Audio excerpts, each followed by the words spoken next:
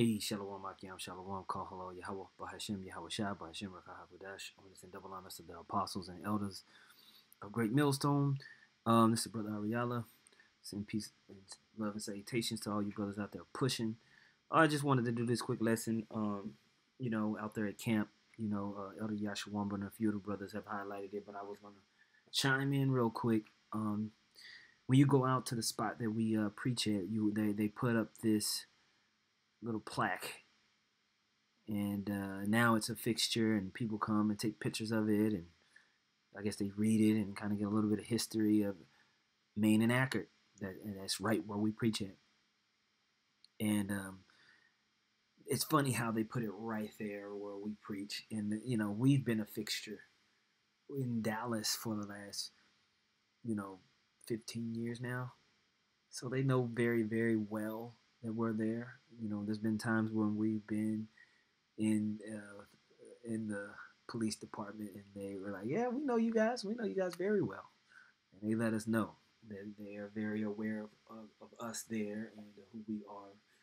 And I felt like this was just another part of their arrogancy, of their pride, and how they boast in what they've done in a way. You will figure that they will be ashamed of the history, but really, they boast in it. They're like, "Yeah, nigga, whatever. America's better for it," in their opinion. So I want to read this and kind of just go a little over scriptures, because we're in a time of redemption, where we are in a time of payback, and that payback is coming. So, you know what? Actually, that's the scripture that I will start out with. How about that? Let's go to that real quick.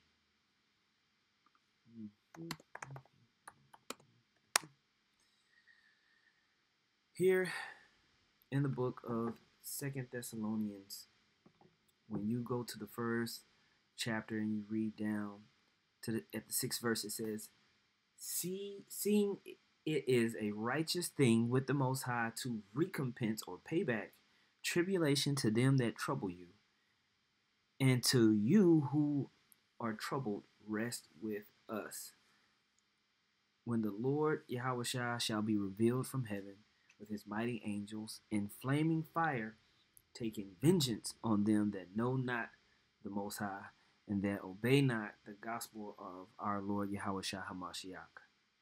Right? Who shall be punished with everlasting destruction from the presence of the Lord and from the glory of his power. Okay? And this is what's getting ready to happen. Okay? And, people say, "Oh, I wasn't there back then."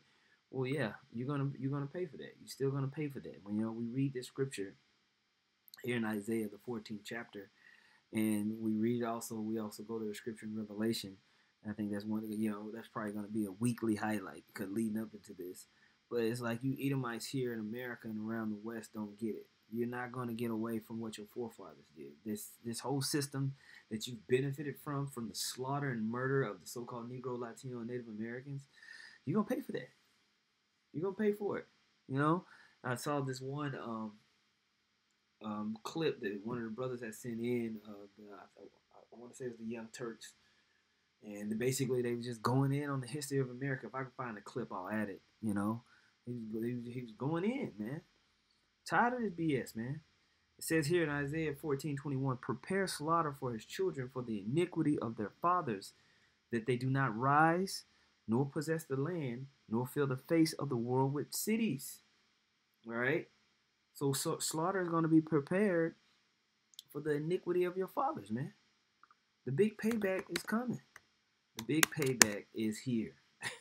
And this is why we see global pandemics. We're seeing a global supply chain crisis that has the opportunity to set up famine.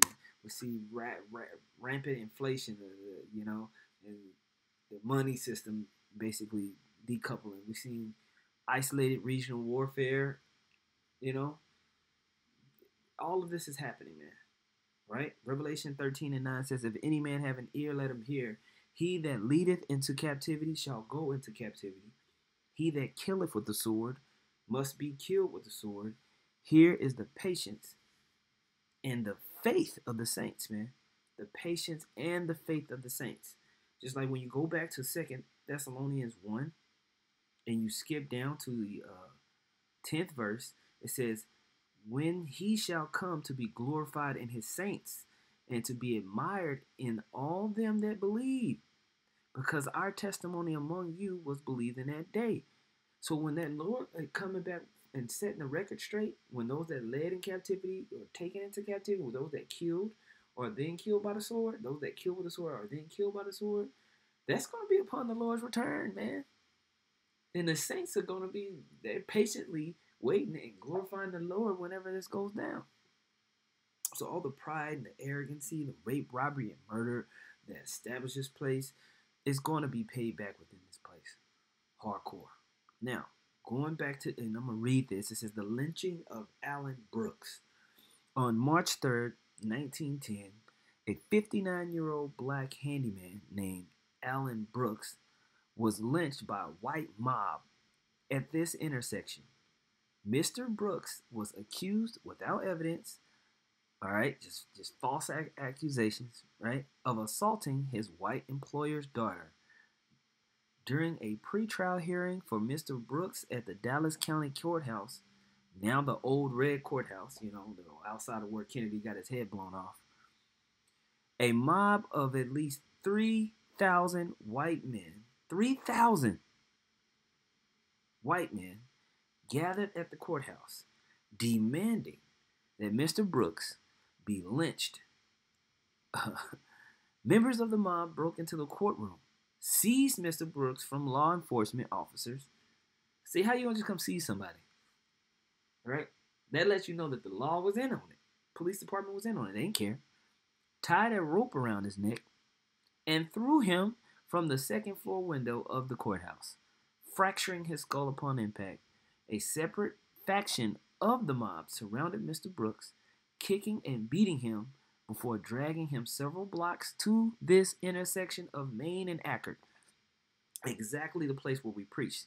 And it's all spiritual, man. And Elder Yashua likes to mention how spiritually we was there, you know. We was there. He was like, you know, Elder Yashua likes to make the point of maybe one of us was this Mr. Brooks coming back and preaching, you know. It says, the brutal, lawless violence continued near the Elks Arch, where Mr. Brooks was hanged from the telegraph pole in front of 5,000 onlookers, right? This is how bloodthirsty these people are.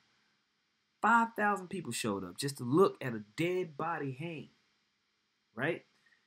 Photographs of Mr. Brooks' lynched body were widely circulated, meaning they sent them all out like, "Ooh, look at this," right? And attendees took pieces of his clothing as souvenirs. And they would take pieces, not of just his clothing. They would take pieces of his body. Though several members of the mob gave newspaper interviews, no one was ever held responsible for the lynching of Alan Brooks. But hey, they're not getting away with it. They're not getting away with it. Scripture says that they're not going to get away with it, man.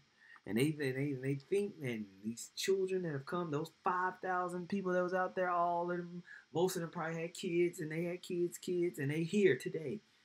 A lot of those people, the children of those people that are out there, a lot of them are probably still alive. Children that were born in the 30s and the 40s. Okay? A lot of them grandparents was there at Main and Ackerd. Main and Ackerd, they were there. Sitting around the porch right now. Talking shit. Alright? Acting like they ain't had nothing to do with it. You was out there jumping, skipping rope while Mr. Brooks was being burned, tortured. Playing hopscotch. Eating apple pie and shit. Most High is going to pay back all of you Edomites, man. Zechariah 11:5 says, whose possessors slay them and hold themselves not guilty. And they that sell them say, blessed be the Lord, for I am rich. And their own shepherds pity them not, man. Payback and retribution is going to come for the perpetual hatred that you so-called white people have had for the Negro, Latino, and Native American here. you're gonna be paid back, man. But if she's walking in the I would not want to see her walking on the sidewalk in front of my home wearing that ugly suit. Yeah, man. So you read this about the lynching of Alan Brooks and just the way it went down, and the energy and the mindset that Esau has to, put this on this corner right where we preach, and just his overall pride. And what's happening is that people are identifying the real problem in the earth. The real problem in the earth is you Edomites. You Edomites have ransacked the whole earth, pillage, and then you even want the outer space. And it's becoming more and more evident that you're the problem. But one of the brothers, the brother GMS Whitestone Ford, posted this a couple days ago, and the guy he the spirit jumped on him. And if she doesn't have a pedicure, I mean, she looks like a savage. Now, you don't want to turn her into a victim. Look, guys, we don't want any of that. We don't want any of that. We don't want lawlessness. We don't want chaos. But we're tired We're tired of right-wing terrorism that has been done in this country for centuries. Look, I don't want to... It ain't white-wing terrorism. It's terrorism of the Edomites in general. Because the Democrats are just as bloody as the Republicans. All of them are demons. Hillary Clinton and Biden and all the rest of the demons on the Democratic side, they're down for the death of you so-called Negroes, Latinos, and Native Americans just as much as white wingers are. When they attack black people after they've been murdered, when they did absolutely nothing wrong, you're pushing us to the limit. And what do I mean by that? You're asking us to talk about history, the history of the South. This is in Georgia. What happened in Georgia? There were savages in Georgia. It was the ancestors of the white right-wingers. They were absolute savages. They murdered people. They lynched people. They raped people. They enslaved people. They took babies from their mothers and sold them as property. You want to talk about savages? Your ancestors were the biggest savages the world has ever seen. So don't you dare call a black man a savage after you murdered him. Don't you dare do that. I'm so sick of African Americans being called violent when the world's worst violence was done to them, not by them, to them, not by them. For God's sake, you want to do racist stereotypes? If it fit anywhere, and it doesn't, but if it fit anywhere, it would certainly fit white right-wingers in the South, who has hundreds of years of history of being savages. Savages. They snatched babies, and they sold them as property, and they raped their mothers. Savages. That's what they were. You want to talk about stereotypes? Screw all of you who still defend that Confederacy. That monstrosity. Anyone who defends that is a barbaric savage. That's why they don't want to teach American history in public schools. That's why there's been a strong orchestrated effort to prevent the teaching of anything that you just mentioned right now. Because, hey, God forbid that, children learn about the real savages in this country's history, right? Let's go ahead and dehumanize people over their toenails, but let's also erase the part of our history that, yes, is dark, that's awful, but is the truth. And they did this for hundreds of years. In a lynching, they not only hung the person, they burned the person, and then they cut off their genitalia. And in the midst of doing all this, I swear to God, you could look it up in the history books. They had a picnic around the body. Yeah. And then they would... We reading about it. They posting it. They bragging about it. Low key. It's a landmark. Where 5,000 of you Edomites came to celebrate the killing of Alan Brooks, and that's just one. That's just one little blip on just the laundry list of things. That's not just happening back then. It's still happening to this day. To this day, man. It ain't stopped. Take home pieces of the charred body for memorabilia. They would have their kids, go pick pieces of the body off.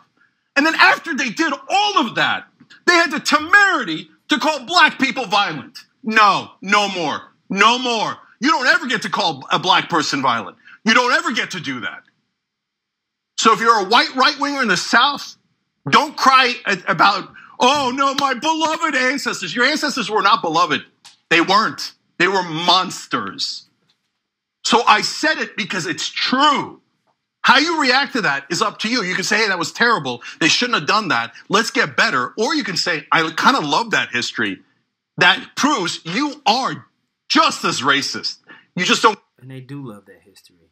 And they want it to be perpetuated because they want to keep their hold in America. And they believe that you so-called Negroes, Latinos, and Native Americans are a threat. And they treat you like a threat because they know it's bigger than skin color.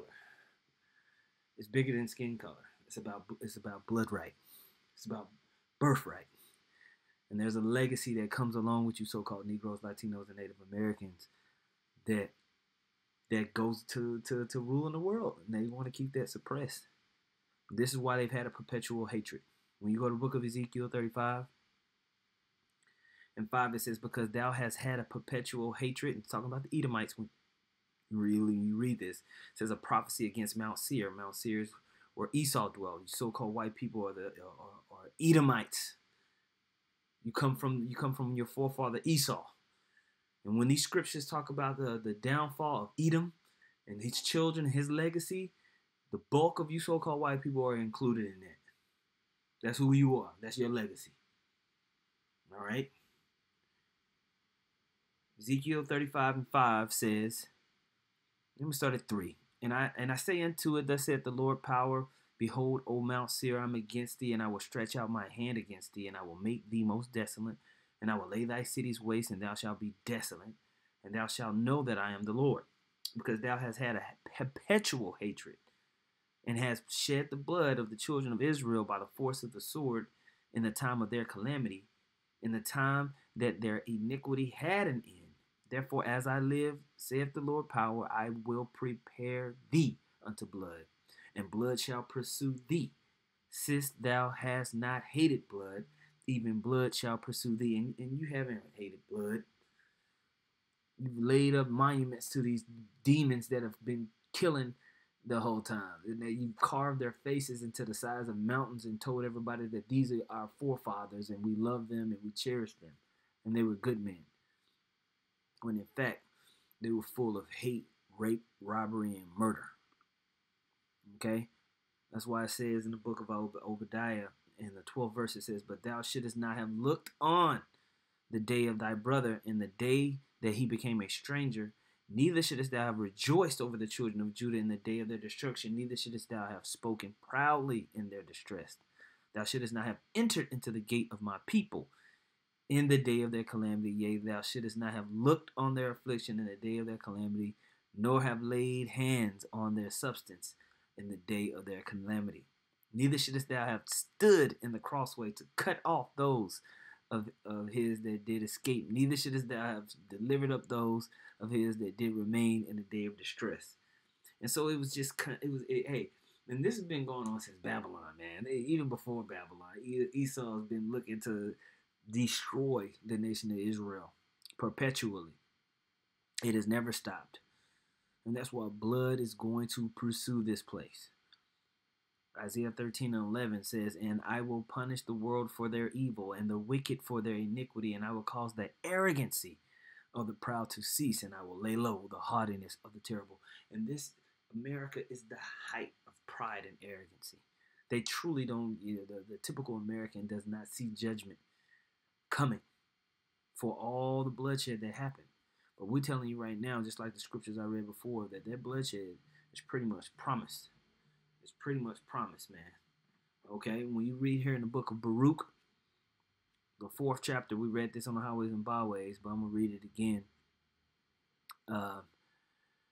Baruch 4 and 30 says, take a good heart, O Jerusalem, for he that gave thee that name will comfort thee. Okay. It says, miserable are they that afflicted thee and rejoiced at thy fall. Miserable are the cities which thy children served. Miserable is she that received thy sons. For as she rejoiced at thy ruin and was glad of thy fall, so shall she be grieved for her own desolation. For I will take away the rejoicing of her great multitude, and her pride shall be turned into mourning. For fire shall come upon her from the everlasting, long to endure, and she shall be inhabited of devils for a great time. O Jerusalem, look about thee toward the east, and behold the joy that cometh unto thee from the Most High. Lo, thy sons come, whom thou sentest away. They come gathered together from east to the west by the word of the Holy One, rejoicing in the glory of the Most High. So retribution is coming for the elect of the you so-called Negroes, Latinos, and Native Americans, you scattered Israelites. Okay, you Israelites that have been scattered across the four corners of the earth, that are waking up to this word, receiving through the Spirit the truth, and confessing the name of Yahweh Shem Yahushua out into the world as the premier power on the earth, in the universe. Those of you elect will see retribution, will see payback, will see recompense of this proud, arrogant, hypocritical nation that is ruled with lies, usury, bloodshed, that put up plaques to declare their deeds proudly. And all these people, like I said at the end of this, no one was ever held responsible for the lynching of Allen Brooks. But it's not been forgotten. They think that they got away with the way that they acquired America, so-called America. They did not get away. This will be the most epic downfall of the empire in the history of the world, because it's going to go out with great destruction, fire. But before that, the beginning of sorrows are going to touch this place tremendously. You're going to see famine. You're going to see men killing each other, ransacking each other. Distress of the people. It's going to be just all over the place. It's going to be all hell before the ultimate burning of this place, man. And that's the only way that this place is going to be cleansed by fire. Okay? So, I just wanted to touch in on that, man. Lord willing, it was somewhat edifying for whoever catches this, man. Call halal Yahweh, Bahashem Yahweh Shai, Bahashem Kodash.